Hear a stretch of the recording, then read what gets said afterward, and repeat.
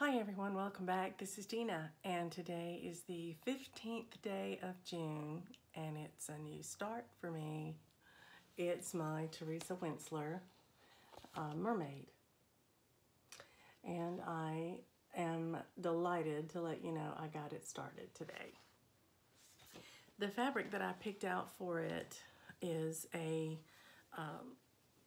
piece that I think I was gifted, if I'm not mistaken, but it's Queen Anne's lace, and I wanted to make sure that it was going to fit. I measured it twice, and it was supposed to fit.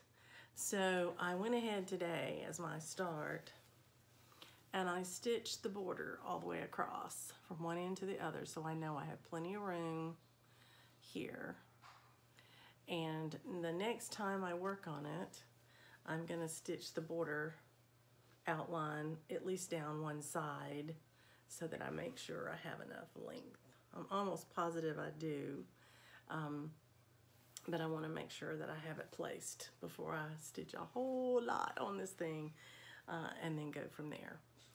I took the time today to read all the special instructions, and there were quite a few.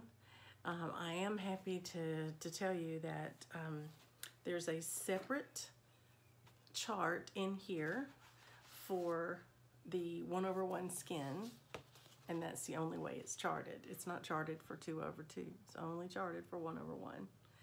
And then there's a separate chart for the back stitching.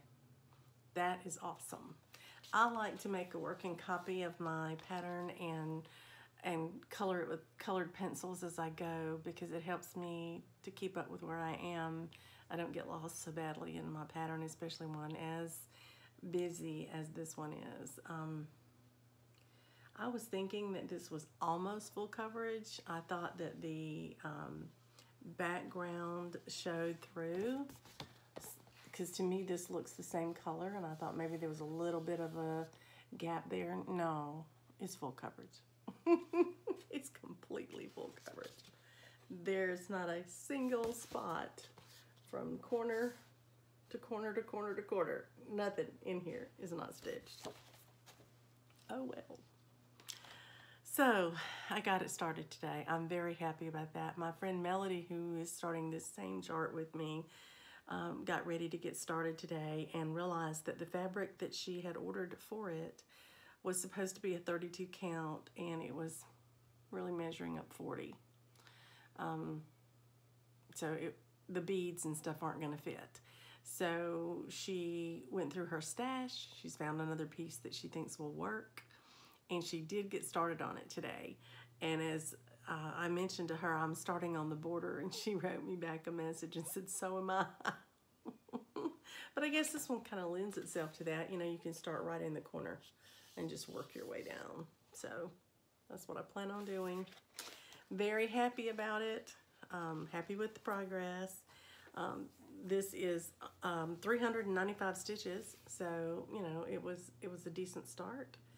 And I'm gonna take a picture of it now and put it on my hashtag and put my first day's work out there for everybody to see. Well, I hope you've had a good start to your week. It's Monday, so I hope everything's going well to get started for you, and I hope you have a great week of stitching. I just uploaded a video a few minutes ago of all my stitching progress, a little explanation of how I kitted this project for my blends and my plans for July. So I hope you'll get a chance to watch it, and I hope you'll let me know what you're going to be doing in Jolly July if you're joining in. So until tomorrow, I'll talk to you later. Happy stitching. Good night.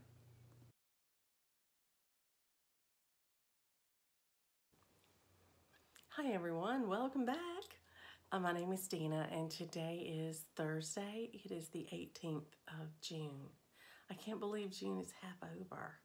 Oh, time is really flying by. Well, for the last 3 days, I have been stitching on one of my mania starts. Hadn't planned on making it for 3 days, but life has really been busy. Good things, mostly good things. My husband's car had to go to the shop for a window that wouldn't go up and down. That's not a good thing. But we got that fixed. And so we were able to pick it up today. So that's a good thing. So the last 3 days, I wanted to meet a goal, and I thought it was going to take 2 days to meet it.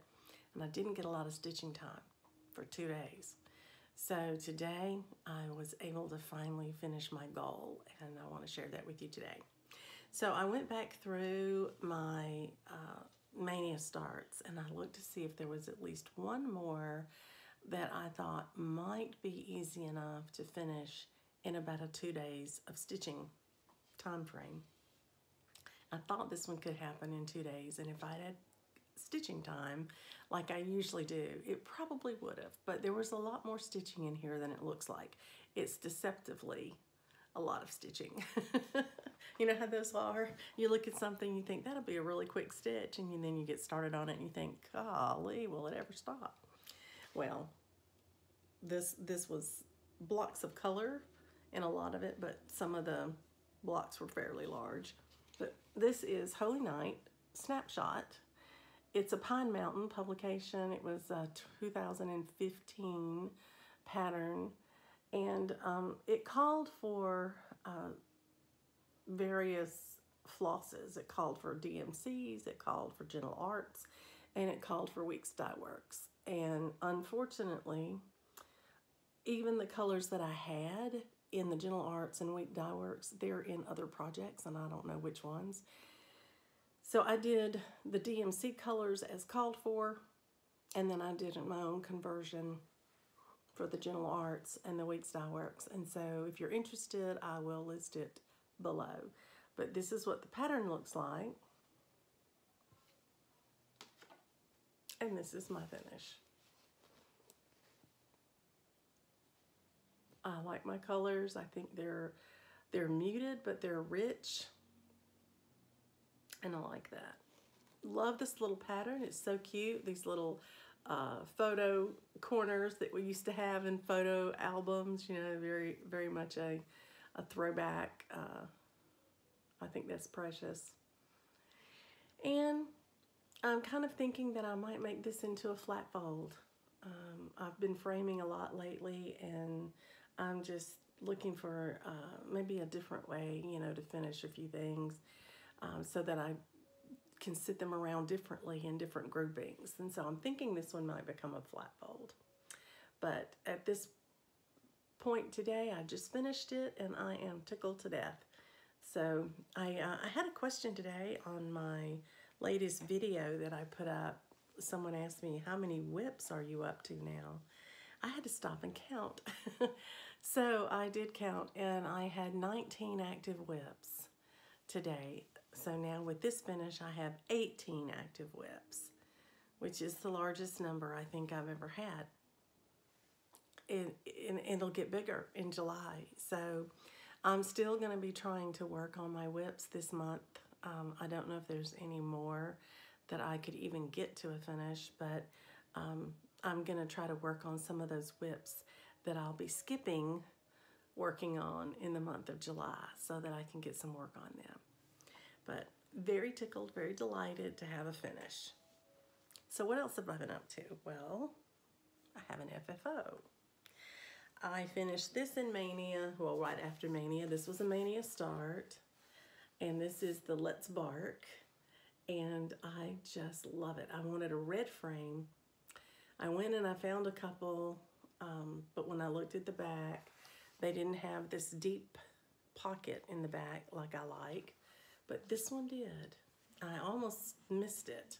It was in a different section, and it's got a curved front. Can you see? Isn't that neat? It's very different. And it has a silver inset there that's working like a mat for me, and it makes it bright and sparkly, which I love. I just think it looks great. The silver looks really nice next to the gray speckled in the fabric. I think it really brings it out. And I'm just extremely happy with the way this one turned out. And it's just an 8x10 photo frame. So whoever wins this pattern, when I draw for it this week, know that if you do it on 32 count, it'll fit in an 8x10 without any trouble whatsoever, as you can see here. So I really like my little fully finished Let's Bark. I'm really delighted I got to share that with you tonight. So I have no clue what I'll be working on tomorrow because having worked on this for 3 days, I've pushed something off today that I'll have to go look at and see what I missed, and then see what sales are coming up, you know, what prompts I might need to work on, and I'll redo a plan for the next day or two till I catch up. But it was well worth it. It was well worth it. So continue to march forward to July. I'm so delighted at how many of you have shared with me that you are going to be stitching in Jolly July with all of us that are doing Christmas stitching.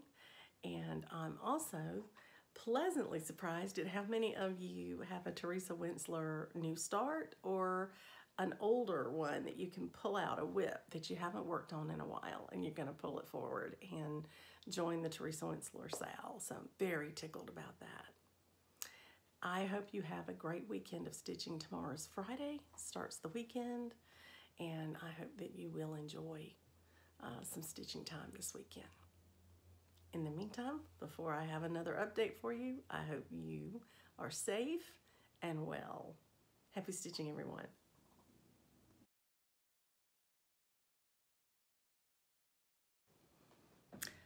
Hi everyone, welcome back. Today is Friday. It is the 19th of June, and I'm going to try to do this fairly quickly because I have a little puppy dog who is pitching a fit to get in my sewing room.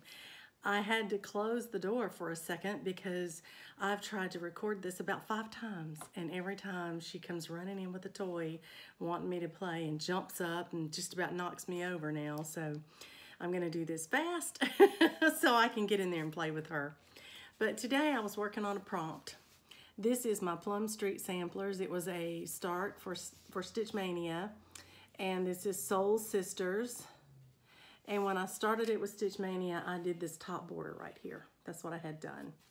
So today, for a prompt in Cheryl McKinney's group, we were to stitch on something that represented a tradition of some kind. And I chose this one because these two women in this picture reminded me of the old-fashioned quilting bees. They've got long dresses. They've got dresses with quilt patterns on them. This top reminds me of a quilt. And I just remember my mom talking about quilting bees, where women would go to another woman's house and help her finish a quilt that was either a wedding quilt for their daughter or a baby quilt or something like that. And in my lifetime, I've actually been to one quilting bee, a real for real quilting bee in the country. I didn't know how to quilt, so all I got to do was watch. But I can remember it. I was a little girl, and it was quite exciting to hear these ladies chatting and laughing, but they were working so fast and furiously. So that's what that reminded me of, and so that's what I'm going to use it for. And I did stitch 456 stitches, and the prompt was either 300, 400, or 500 for however many points you wanted. So I chose the 400 one because I'm at a good stopping point. So this is what I did today. I got the 2 houses, the roofs, and all the windows in both of the 2 houses done.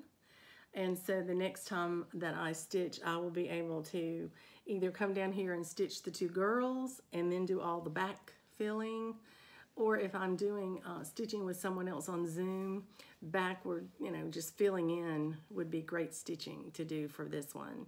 But that's what I got done today for the prompt. So I'm really happy about that and got to touch that whip for the 2nd time.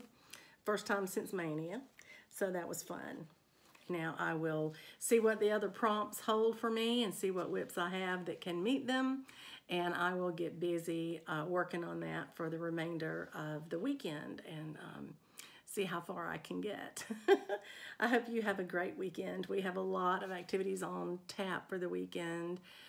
It's our wedding anniversary tomorrow, but our son is on call and can't watch the dog for us to go out because he might get called in and then she would be here by herself, and we hate that. So we're gonna flip-flop and celebrate Father's Day tomorrow, And we're cooking, my son is cooking for us. He's cooking steak and scallops for a surf and turf for his dad. And then we will have our anniversary lunch. My husband and I prefer to go out for lunch because it's usually on a lunch menu, more affordable on a retired person's income. And so we will go and have lunch together on Sunday for our wedding anniversary. My son's not on call Sunday, so he can watch Coco with no problem to do that. So that's what's on tap for our weekend. Plus, I'm hoping to get lots of stitching in. It's threatening to rain here, and stitching while it's raining outside is a lovely feeling for me. I enjoy it. So I hope you're having a great weekend, and I will talk to you soon. Happy stitching.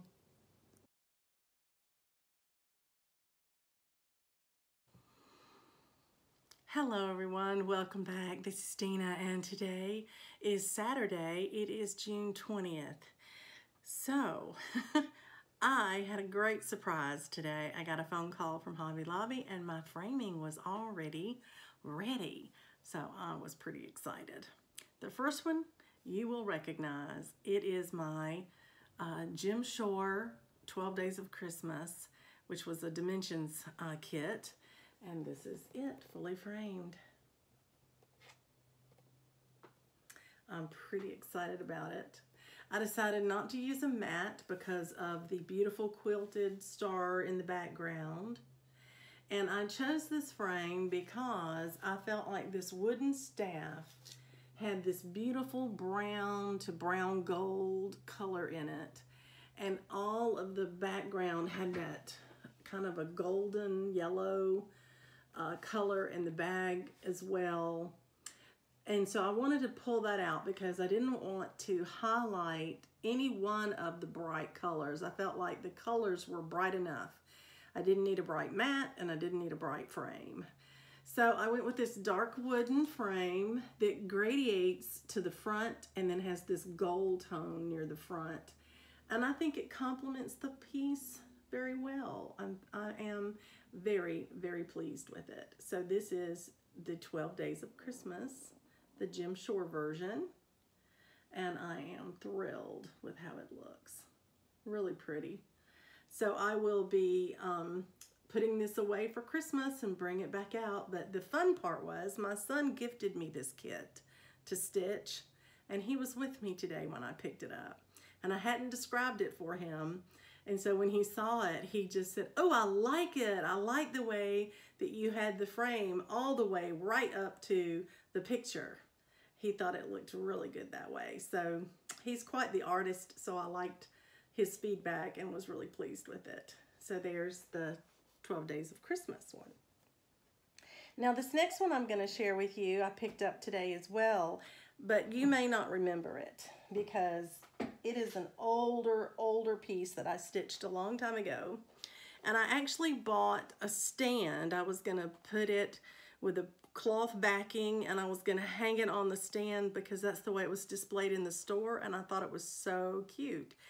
But for whatever reason, I could never make myself find the right fabric. And I kept looking, but couldn't find what I wanted.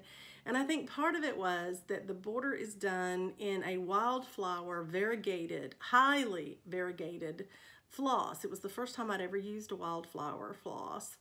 And I'm very pleased with the way it looked, but I couldn't find a fabric that I really wanted.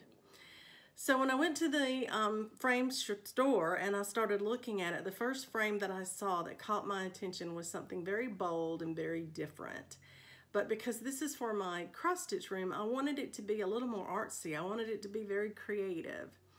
And the young lady who was helping me pick out the framing and the mat found a beautiful dark teal linen mat. And part of the variegation in this piece is teal.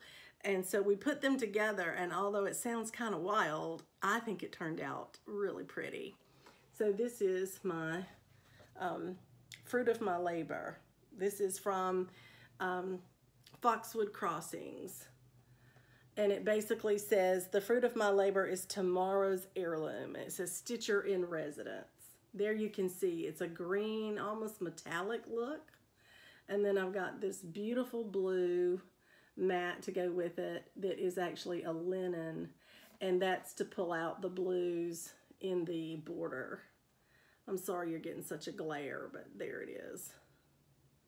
And I just think that turned out really, really modern looking. And so I love the juxtaposition of the older craft, as in the cross stitch, and then the more modern looking frame. You know, we've brought cross stitch into the future. We've made it more modern, and there are a lot more modern patterns and techniques and things than there used to be. And so I think this sort of blends the two worlds. At least that was what I was going for, and I hope you like it. So this one is a frame piece that I've had in my, as you call, under the bed box for a long, long time. And I'm really tickled that I can now put it in my sewing room. So these are my FFOs. Thanks for letting me share them with you today. Now I'm going to go back to stitching, and hopefully I'll have an update for you soon. Happy stitching, everyone.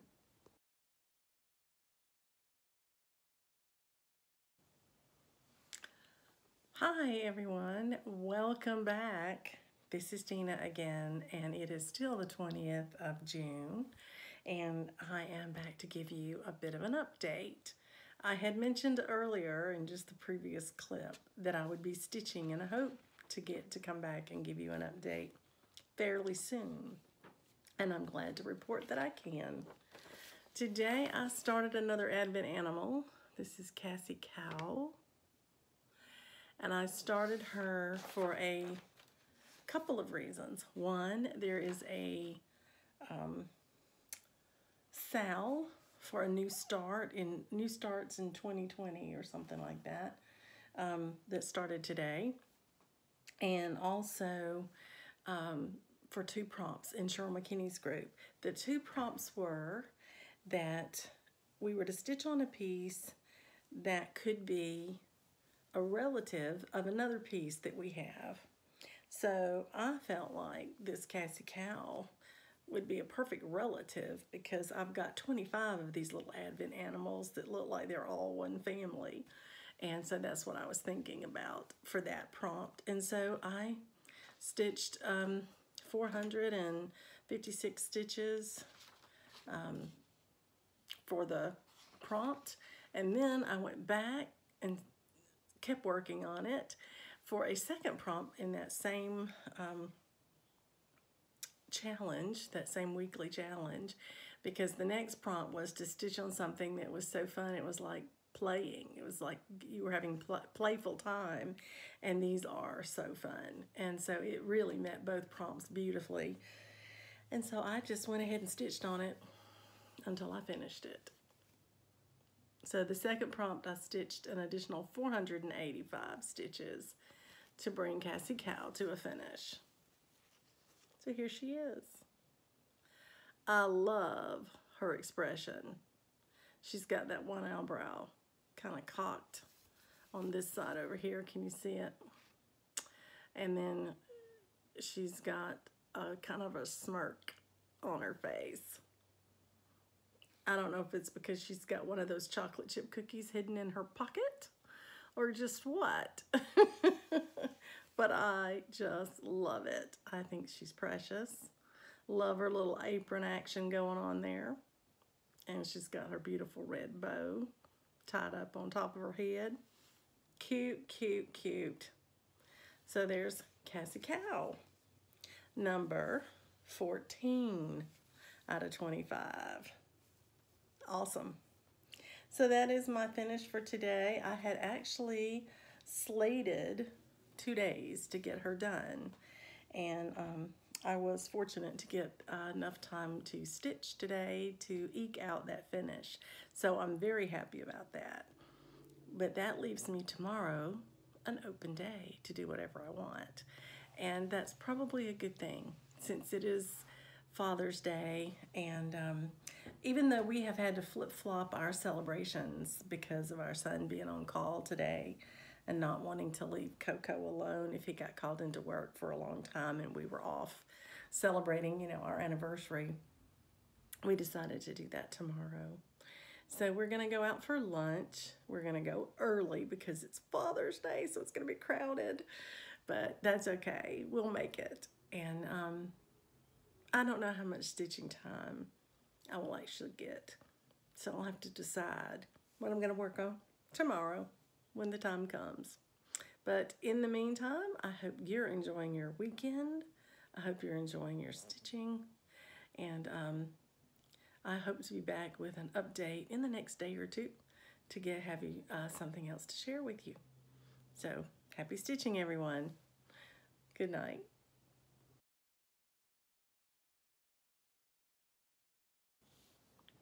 Hi everyone, welcome. This is Dina and it is Sunday. It is the 21st of June. Happy Father's Day, all of you fathers out there. Today, my husband and I went out to lunch to celebrate our wedding anniversary because we flip-flopped celebrating Father's Day yesterday so that our son could celebrate it with us because he was on call and he couldn't leave the house. So we stayed home yesterday and celebrated Father's Day instead, and then today we went out for anniversary. So it was a wonderful day. And then this afternoon when I got home, fairly late this afternoon, probably about 3 o'clock or so, I settled in and I wanted to do some stitching, and I wanted to stitch on a prompt in Cheryl McKinney's group that said that you were to stitch on something that had at least 10 parts to it.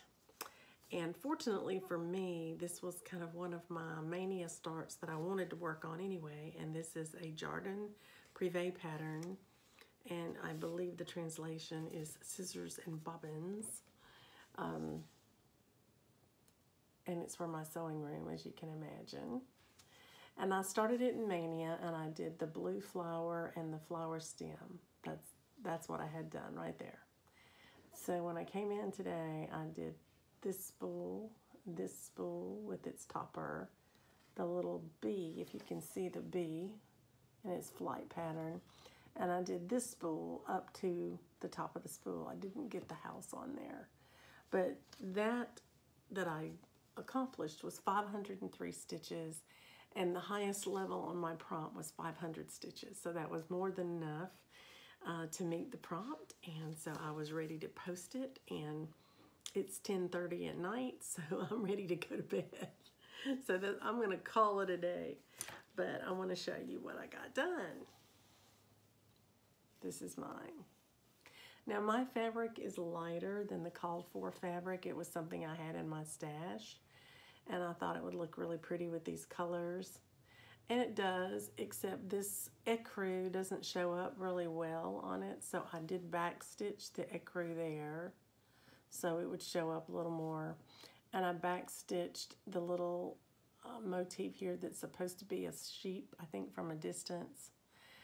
And then when I got to the little fly, the wings on that, I decided I would do it in B5200 so it would look more white. And so I have decided that I'm going to do part of this in white, the B5200, and part of it I will do in ecru, but I'm going to do the house in the white, and I'm going to do this sheep in ecru, and I'll backstitch it so it can be seen. And then over here I will do that house in the bright white so that it shows up a little better. The sheep down here I will do an ecru and just backstitch them. That way it'll have a little bit of a difference, you know, in the two. But I'm doing this as a stitch along with my friend Elaine McGuire.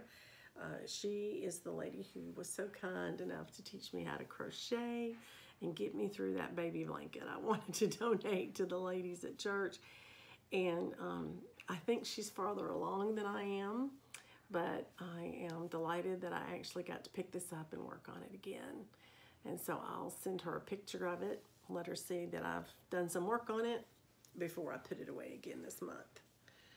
So that's been a good accomplishment today. I'm pleased with my progress. And I will look at my calendar in a few minutes to figure out what I'm stitching tomorrow. I know there's one more prompt that I have left in Cheryl McKinney's group for that weekly challenge. And I may just go ahead and see what it is I need to stitch to make that prompt and get that done tomorrow. We'll see. But I hope you have had a great weekend.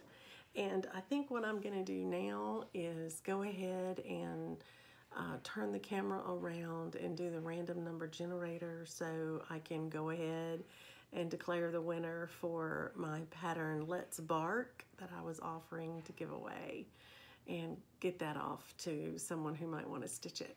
So I'll do that now, and then that will be the end of this video for this time. Happy stitching, everyone.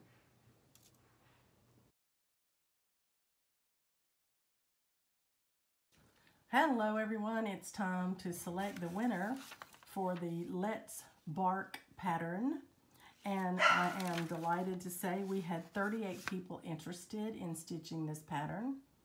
So we're gonna go in here, let me swap hands, and change this to 38, and we will hit generate, and it's number 17. Number 17 is Farms Boys Love.